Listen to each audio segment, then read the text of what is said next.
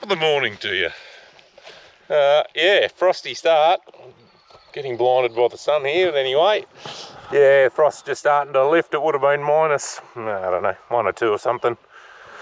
But yeah, it is winter, but it's going to be a cracking day. We've had a couple of rippers actually, so it wasn't as frosty yesterday morning, but it was a beautiful day. So anyway, we're going to still pretty wet underfoot here, so another 10 days or a fortnight of this will be just what we need. It'll get pastures moving and get the crops moving, and look, hopefully come the end of the week we might have might be able to get on a few paddocks and get a bit of spraying and the last of the spreading and that sort of stuff done. So, but yeah, the guys Tony and Brendan are just Brendan pulled a old fence down last week, so the guys are just up there with the telehandler just pulling the posts out. It's a two-man job, but we're going to run the last lot of ewes and lambs in this morning and get them marked. So that's today's plan, but I was just waiting for the frost and dew to bugger off a little bit. So we'll get organised in here and run them in.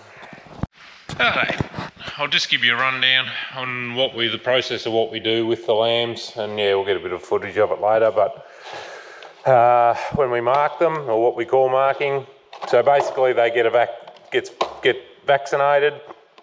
So it's really no different to vaccinating your kids, but obviously for sheep diseases. Where's the sauce? It's there. Oh, sorry, we just had the boss come out. So vaccine's no different to basically sheep diseases, exactly the same as like what we vaccinate our kids and all the rest of it. They'll get one now and then they'll get another booster at, the lambs that have been, were done marked back in June, and then when we wean, or when we shear the lambs, we'll give them another one then. So they'll get 2 shots of that in their lifetime. Breeding ewes, we give a vaccine every year, so that's that one. The Gadare, and that's actually frozen, which is an ideal. It's for the sheep wasting disease over on Yonis, so I'll just set this up. You can see me here. So it's got a gun like that, and it's a bit of a nasty one, and until they some clever bugger designed this fancy injecting gun to administer it. But it's a bit like a needle stick injury with this stuff is a bit like getting bitten by a white-tailed spider if you're in Australia. So pretty nasty. So what they've actually done is, if they've come up with this gun, and what it actually does, you can't actually stick yourself with it. So it's got a protective end, which you can see, which is protected by this sheath here. So that goes in behind their ear. We only do the ewe portion because they're actually going to go on to be breeders. The weather portion, they'll go to slaughter at some stage. So they're the 2 needles that we give them. We used to take a physical ear notch out of the corner of their ear with this gizmo. So we've gone away from doing that. It's a tricky one because it would actually you could physically identify that if a lamb got boxed in with the neighbours, it was yours. Where we're running into trouble is with theft, and we now just put one of these ear tags in, which I'll talk about in a minute. But we used to do that, actually visually take a chunk out of the corner of the ear of the lamb. So we've stopped doing that now. So what we do now is we've just put an ear tag in it. So right-hand side for the females and left-hand side for the males. These are NLIS tags, so that black bit has got a microchip in it that we can scan the animal and essentially have lifetime traceability on the lambs. So the only thing with these things are that's got our, you probably can't, you might be able to see there, so that's got our property name on it, and We've got a unique identification code for our property. Every property's got one. And then what we do, because we're only vaccinating the ewes with the Gadare, the ewe tags are different to the weather tags. They've got a little V, which you might be able to see there on there, just to identify that they've had the Gadare vaccine. So the colour is the year they're born. So red's obviously 2023.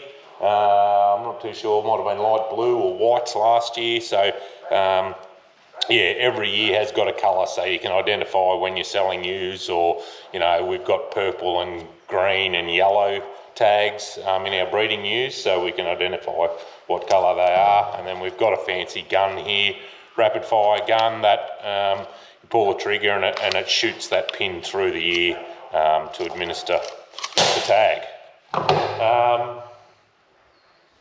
Not too sure what happened then, the lights have just gone out.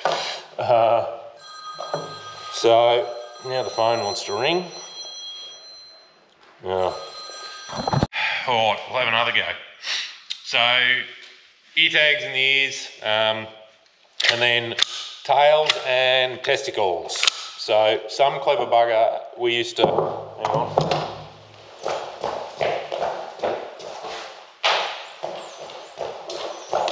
Back again, I forgot about these. So what we do is we put little green rubber ring, a lacerator ring we call it, on their tail and on the testicles of the wethers. So why we do that with the tails, obviously, we shorten the tail up, we bring it back to about yay long so they can still wiggle their tail to shoot flies and that sort of stuff, but it just stops poo and shit and all the rest of it building up on their backsides, and then stops fly strike essentially. And then their testicles, we're not breeding stud rams, so it basically stops interbreeding.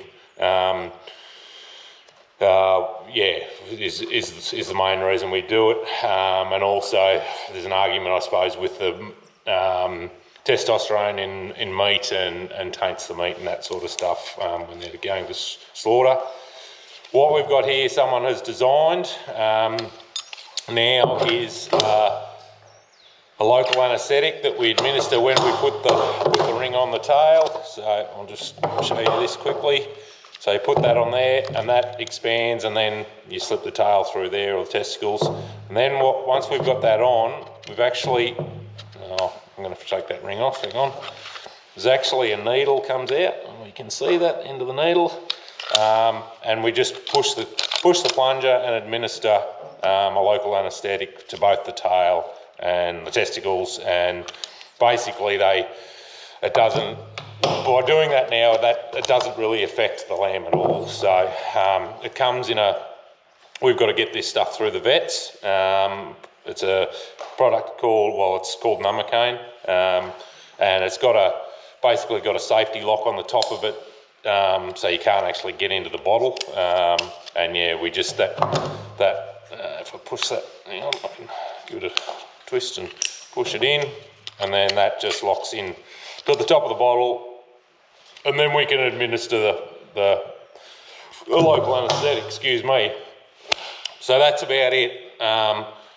Once we get going, I've got a bit of footage from the previous ones we've done. I'd actually started another video, but I just thought I'd basically start from scratch and explain it a bit better, because I'd forgotten. It's a while ago. It's a couple of months ago when I started the other one. So there'll be a bit of footage from bit of time lapse and a bit of other footage from when we've marked in the past, but I'll try and get a bit for today. So anyway, that's what it's all about. Well, the frost and dews nicked off. We'll get the buggy and round up some critters.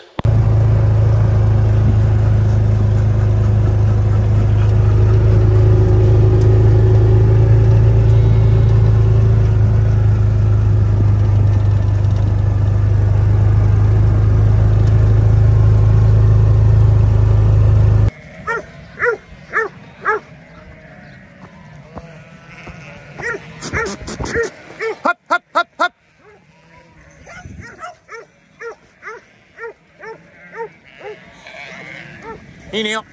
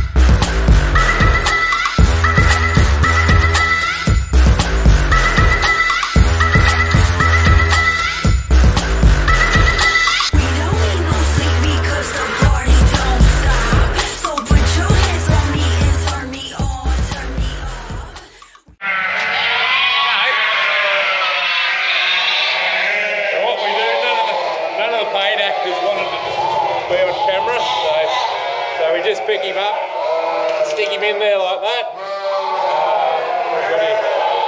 This one's a ewe, so the G'dair that I showed you, it goes in behind the ear. And then the other needle, the vaccine, it just goes under the arm and it just goes under the skin. Working. So if the other guys were here, we'd just push them down.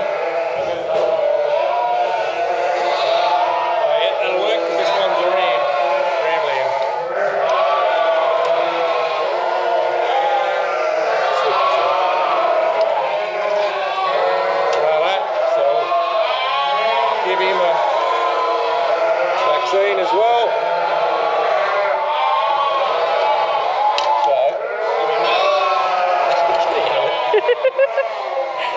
Fence is a bit high.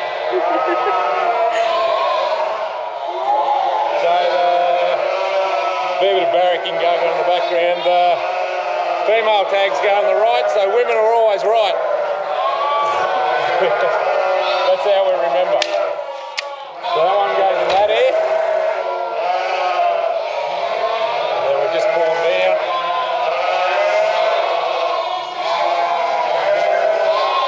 Come around here, you can see that. So that just opens up like that. Goes on. We try and work about the third joint back from the base of the tail. And then just push the plunger in and that puts the anaesthetic in. And that's all for that one. So just fall out like that. And the other one, I can do him here. He comes down as well.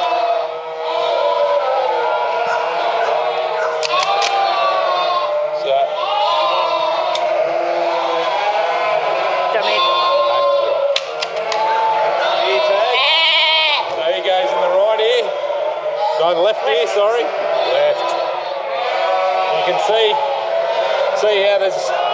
how dirty the tail is and how you can imagine if we leave that tail there, how dirty it will get. So same thing on about the third joint. Push the plunger in. Would you be quiet over there, please? Ned. And then one on his testicles. And we can feel both of them are there. Again with the plunger for the anaesthetic.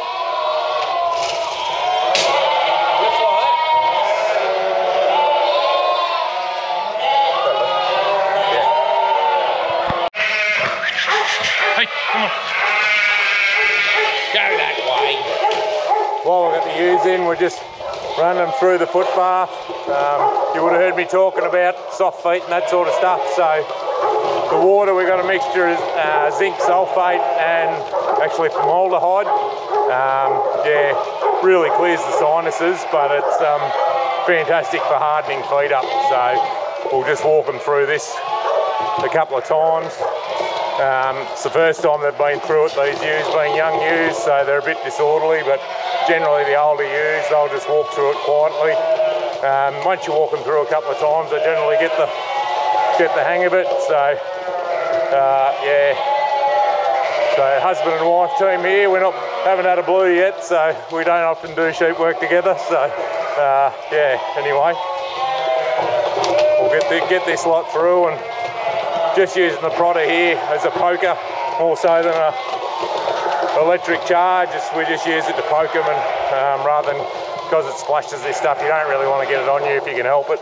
So anyway, we'll get these ones done.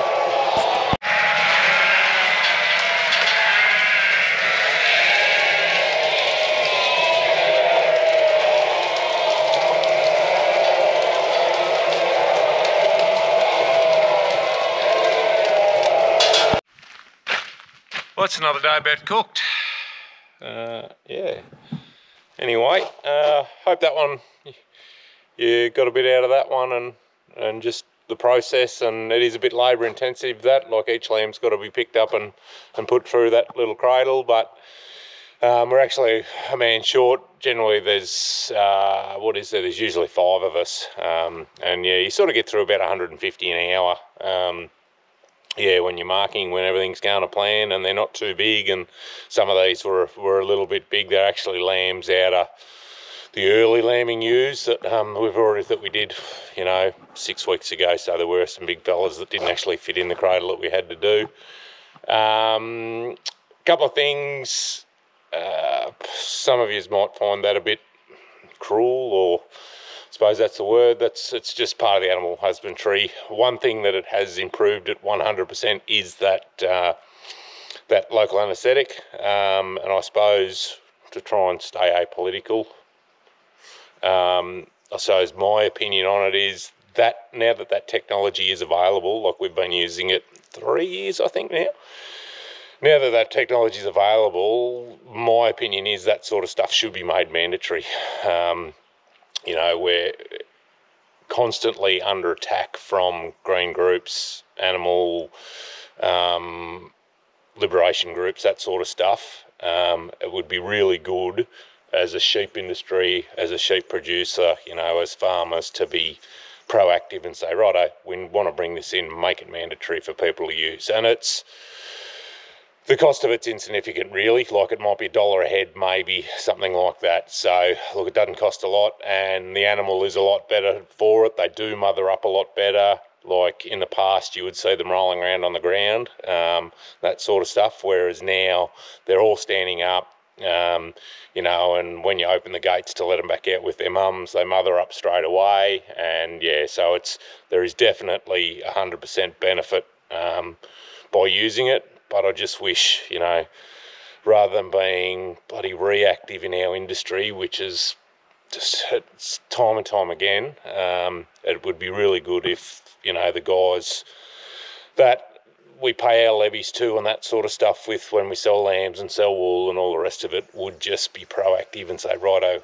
we want to push for a mandatory implementation and usage of this stuff when marking lambs. So anyway, that's just my 2 cents. So anyway, thanks again for watching. Going to be frosty one again in the morning, the way it feels. Yeah, back spreading a bit of urea in the next few days, hopefully. Stock to feed, yeah, a bit of other stuff. So plenty happening. Anyway, keep watching. Thanks for liking in the comments, and keep subscribing, and we'll catch you on the next one. Ta-da.